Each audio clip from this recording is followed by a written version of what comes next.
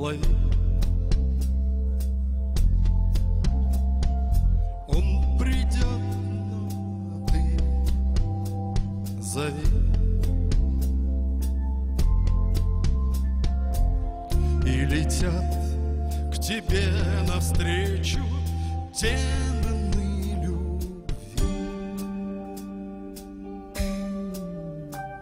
чтоб пошла за жизнь кино.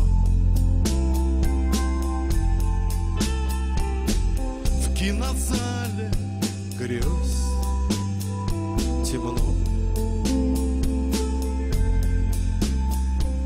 Демоны любви летят в закрытое окно.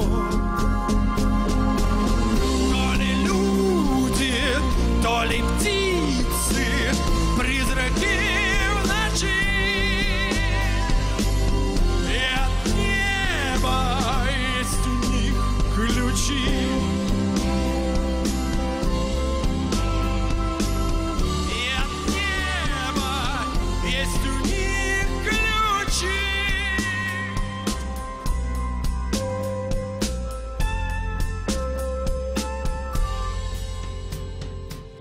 Посиди со мной, поплачь. Время хоть плохой, но врач. От любви и до разлуки сердце мчится вскачь. То ли люди, то ли птицы, призраки в ночи. И от неба есть у них ключи.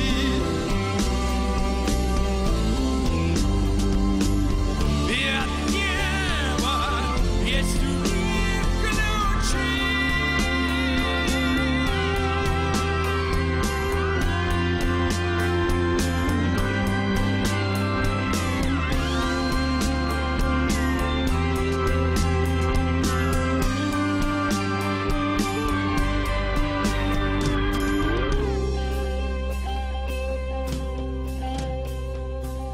За собой мосты сожгли, под ногами нет земли. Головы их словно в пепле, крылья их в пыли. То ли люди, то ли птицы, призраки в ночи. И от неба есть у них ключи.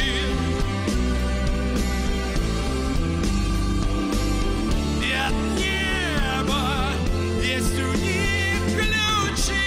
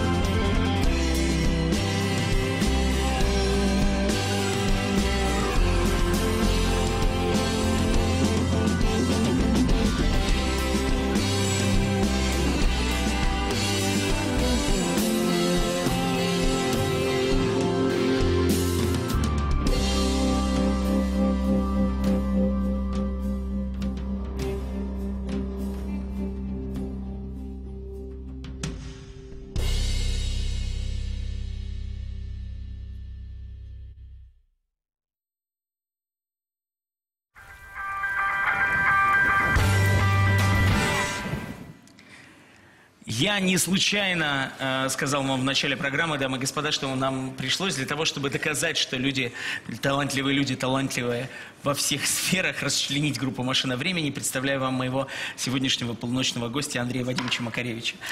Спасибо большое, что добрался. И главное, еще и с потрясающей библиотекой. Ты вот не мог представить, что принес?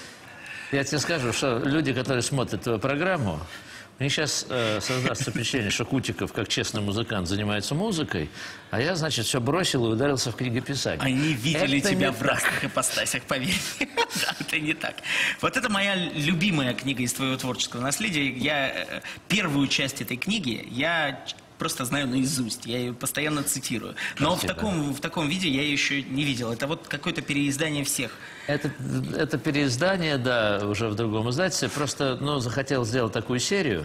И я с изумлением понял, что вот еще 3 добавить, будет полный набор такой радуги, такой по цветам. Так, вначале был звук, это тоже с удовольствием Это ты не читал, я да? читал, да, у меня даже своя есть.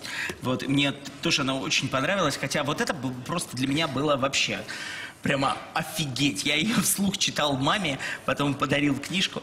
Вот это я не читал. Ну, это стихи и песни, на самом деле. Просто я собрал по своему сегодняшнему представлению, что стоит и что не стоит вообще печатать, скажем так. Так, и вот это? Нет, вон так. Вот теперь. еще, да. Вот это для меня, да, это последнее вышедшее, и это, вот, в общем, первый опыт художественной какой-то литературы, потому что это, строго говоря, не литература, да, это эссеистика, публицистика, воспоминания, даже какие-то научные исследования, но не литература. Вот тут я попробовал немножко сочинять, хотя все равно на основе жизненного опыта.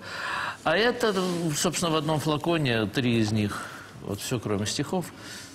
Ну так, это уже показать, похвастаться. Скажи, пожалуйста, а как ты пишешь? Вот технически, как этот процесс происходит? Технически происходит следующим образом. Сначала я осознаю, что, как говорил Феллини, мой фильм готов, осталось снять его. То есть книжка есть в голове. Угу. Дальше надо просто выкроить, желательно без перерывов, каждый день, хотя бы по часу. Если... Вот это как?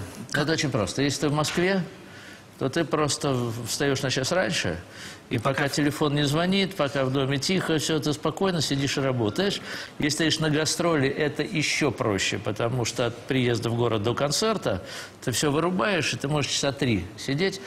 Ты начинаешь получать удовольствие, начиная со 2-й страницы, потому что... Начать самое сложное. Пошло, да, пошло, и дальше она тебя начинает сама подгонять, и возникают какие-то вещи, которые ты не планировал сам. Скажи, а как ты пишешь? Ты пишешь рукой по бумаге или... Нет, сейчас я печатаю, конечно, я печатаю, потому что в дороге на iPad, дома на компьютере... То есть на iPad это вот так вот происходит? Ну, нет, вот так, вот так, двумя пальчиками, да, достаточно быстро.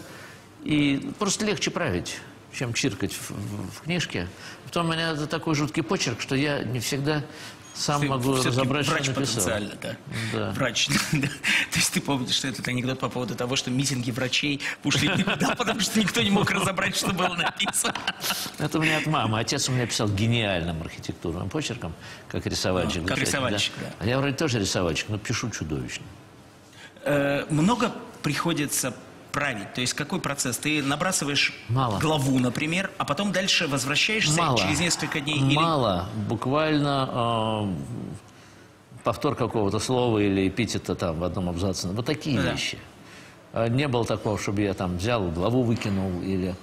Иногда бывало, что я понял, что тут надо что-то добавить, например, просто. Это мучительно, потому что, как и в песнях, если я считаю, что вещь дописана, а редактор говорит, причем редактор умный, хороший человек, говорит, слушай, а вот знаешь, здесь бы было здорово, вот это же можно развить, что ты бросил вот тут вот. У меня начинается страшное внутреннее сопротивление. У меня ощущение, что закончено. А у тебя постоянно один и тот же редактор все время? Или в разных книгах? Нет, были разные. Но вот, кстати, помнишь главу «Пельменная», да, в «Самовца»? Да. Она была написана по настоянию редактора, ее могло не быть. Она хороша. Как только я переборол себя, я начал вспоминать эту пельменную, она сама покатила, понимаешь, из закоулков памяти. У тебя вот система координат или некая структура, скелет книжки сначала складывается в голове, или тебе нужно набрасывать эссе и какие-то заметки, а потом вдруг они выстраиваются в какой-то общий план? Со всякой эссеистикой и исследованием проще. Они идут сами логическим путем. Если говорить о художественной книжке, конечно... нужно сначала всю себя представить как композицию. Иначе это будет черт знает что. Откуда ты начал и куда Да, ты... и главное, чем ты закончил. Да, да. Скажи, пожалуйста, а вот у меня, например, там с моим опытом написания каких-то книжек и колонок, я знаю точно, что мне нужно там типа 2 дня на то, чтобы напиток отстоялся, потом мне придется к нему вернуться, и мне все равно явно, я чувствую в нем длинноты, я чувствую в нем повторы какие-то, я чувствую, где можно этого сократить или что не хватает. Вот такого процесса у тебя нет через пару дней? Я даю пару дней отстояться, я же не сразу правлю, конечно. Но я правлю немного, действительно немного. А скажи, нет у тебя такого вот эффекта, что написанную главу, например, или часть книжки нужно прочитать вслух? Самому себе или кому-то? Вот у меня это такой неотъемлемый процесс. Я это постоянно делаю, только не произнося. Про себя. Про себя все. Вслух, но про себя, конечно, читаю.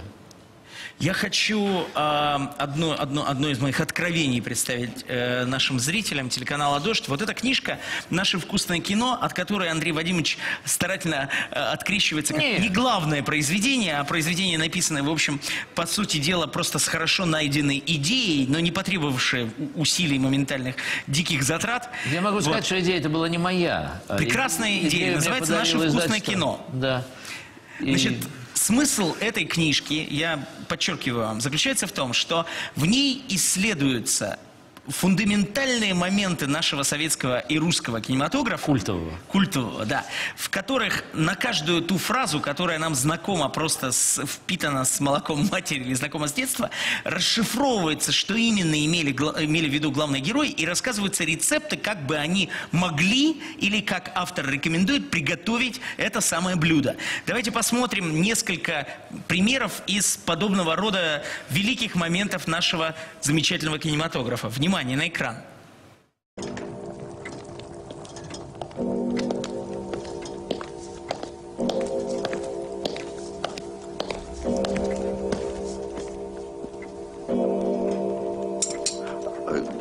Что это, каша, что ли? Овсянка, сэр. Послушайте... Берримор, сэр. Простите, Берримор, а нет ли чего-нибудь другого? Ну, я не знаю, котлеты, мясо... Мясо будет к обеду, милорд. Какая гадость, какая гадость, это ваша заливная рыба. Икра черная, красная, да, заморская икра. Баклажанная. Кушать подано. Садитесь жрать, пожалуйста. Молодец, Василий Алибабаевич. Картошечка. То есть какая превосходная вообще, собственно говоря, гастрономическая кинематографическая история. Это вот прямо идея же лежала на поверхности. Меня она покорила тем, что она очевидна и проста очень вот в применении. Вот, например, на странице «Овсяная каша по-английски». Как раз фотография из этой книги. И здесь вынесена овсянка, сэр. В чем секрет овсянки, которую подавали тогда? Овсяная каша по-английски. Здесь прямо есть рецепт. Ну да. То есть откуда вообще знание того, как вот это все надо было готовить? Как готовилась эта книга? Пришлось нырнуть в какие-то аналы, в какие-то источники. Что-то я знал. На самом деле, я клюнул на эту идею, вот знаешь, по какой причине? Я не так много снимался в кино, но я ужасно изводил режиссеров тем, что я ужасно следил за деталями. Вот в американском кино есть человек, который следит за деталями. То есть, если вчера снимали дубль «Стоял стакан здесь», то сегодня он не может стоять вот здесь. Специальная девочка, у нее все зарисовано, все записано, и в какой он был рубашке, и как грим лежал.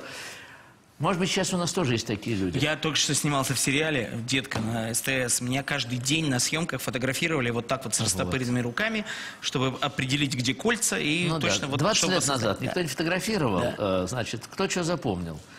И меня ужасно бесило, я говорил, слушайте, вот эта сумочка в прошлом кадре была здесь, а сегодня она тут.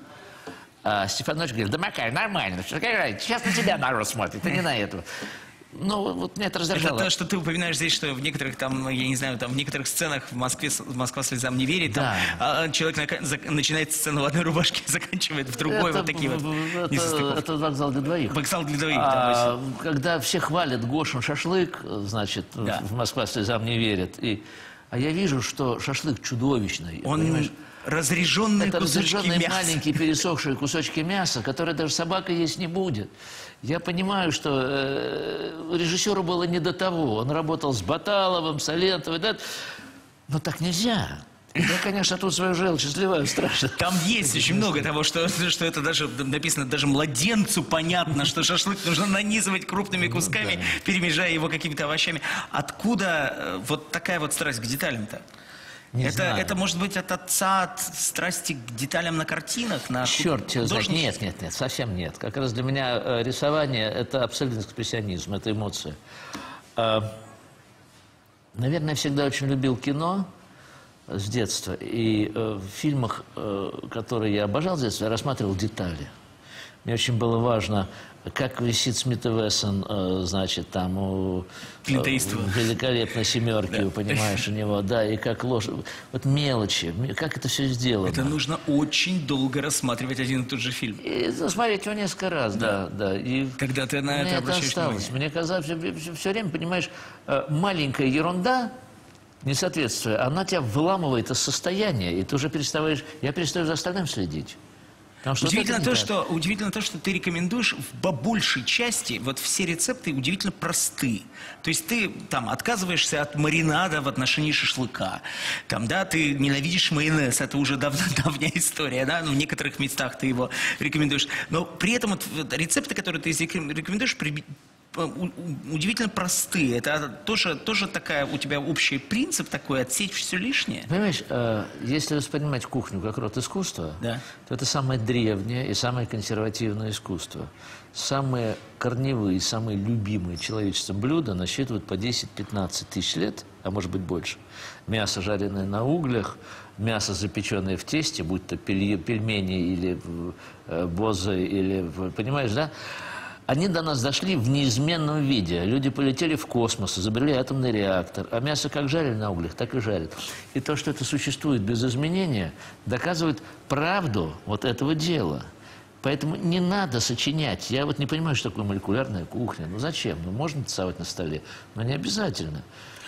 Скажи, а можно, как по-твоему, можно научиться быть гениальным поваром? Или это все-таки талант от Бога?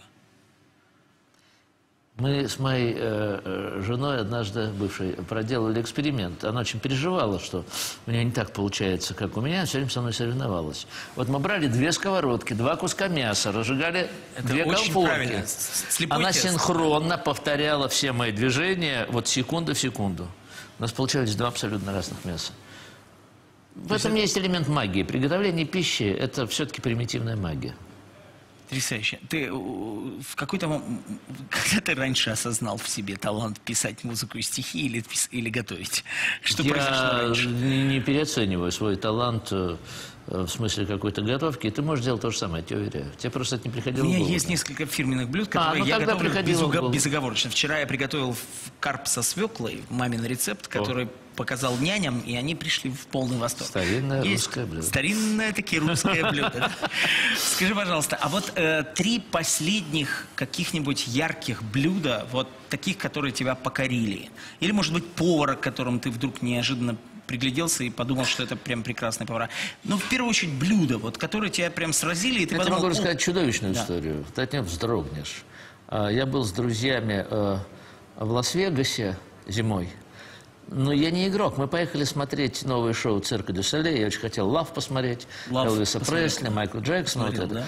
Вот, поехал ради этого. Все это посмотрел. А друзья мои, люди не самые бедные оказались. И у них, как у многих наших не самых бедных русских, было желание ходить по самым дорогим ресторанам. Я безуспешно кричал, что самый дорогой ресторан – это не всегда самый лучший. Как раз наоборот. Но их было больше. В общем, мы ходили по этим дорогим ресторанам, все это было не очень вкусно. И уже когда мы улетали, и мы сидели в аэропорту в ожидании самолета, вот уже выход, а здесь такой буфетик.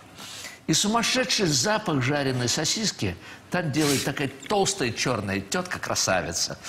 Хот-доги. Я так осторожно, Миша, своим товарищем, говорю, чтобы мне парень говорит: Миша, посмотри, пожалуйста, а водочка там есть? Потому что я боюсь, что ее там нет. Он посмотрит: есть. Я говорю: пойдем. Мы подходим и говорим: дайте нам 2 хот-дога, вот эти, которые пахнут сейчас быстро. И дайте 2 водочки. Она говорит: Сингл, дабл. Дабл, говорит. Она наливает, да?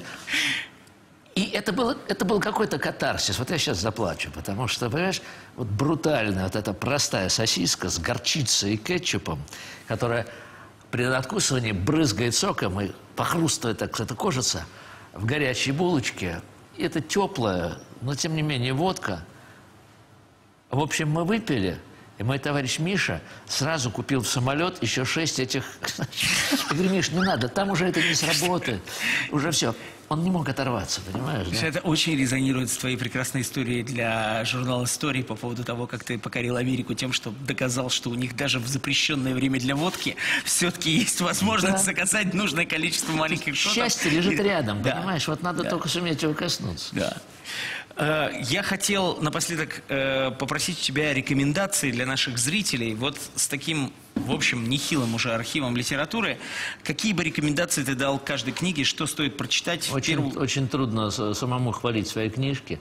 В 2 словах. Просто рекомендация. Что для чего? «Самовца» — это старая книжка. В общем, она про какие-то самые ранние детские воспоминания. И про моих родителей, с которыми мне страшно повезло. Я им всем обязан практически. Вначале был звук. Это, по-моему, интересное исследование насчет того, что такое вообще звук и что такое музыка в жизни человека. Ну, про стихи и песни говорить нечего. А «Евино яблоко» — это опыт художественной литературы. Мне пока нравится, не знаю, я не провожу опросы, я не бегаю по друзьям, говорю, ну как, ну как. Кто-то похвалил, кто-то промолчал. Любимую сложно выделить. Трудно. Да. Я к этому добавлю еще книжку «Наше вкусное кино». Извините за мою настойчивость, потому что она мне доставила невероятное наслаждение и даже сподвигла на некоторые кулинарные подвиги и на пересмотр некоторых замечательных фильмов. Спасибо большое, что нашел время для того, чтобы прийти. А у нас в эфире еще один трек с альбома «Демона любви», который написал, записал в выдающихся студиях мира и отмастерил Александр Кутиков. Это была прекрасная передача, которая лишний раз доказывает: любите, пожалуйста, артистов. Они такие хорошие и замечательные. Пока они не сдохли. Это был с вами Миша Козырев. Спасибо большое еще раз. Мы к вам вернемся через неделю.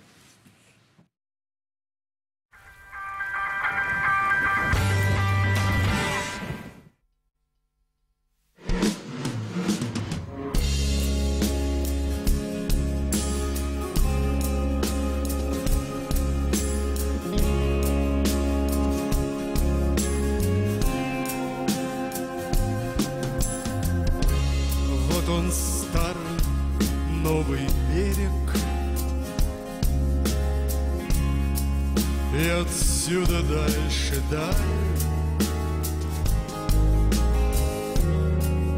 Не открыли мы Америк, но не жаль.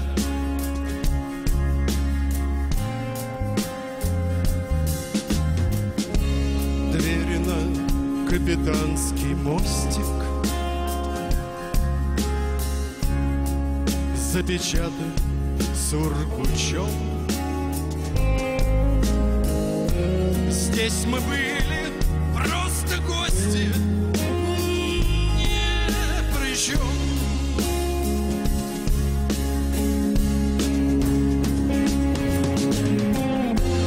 Как туман в океан, по капле уплывая налегке.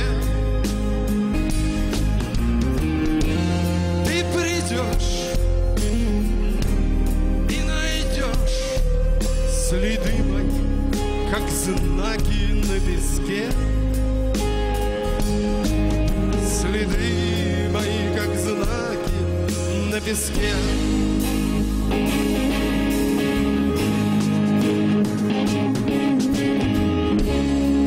Мне казалось, мы читали книгу «Небо между строк». Тогда еще не знали все пролог.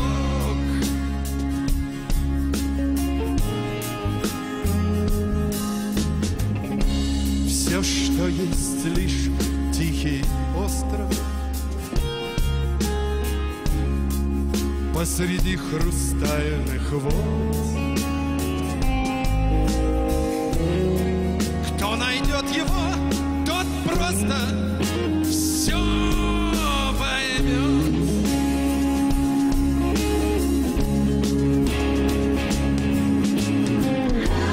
Как туман в океан, по капле уплываем налегке. Ты придешь и найдешь следы мои, как знаки на песке. Следы мои, как знаки на песке.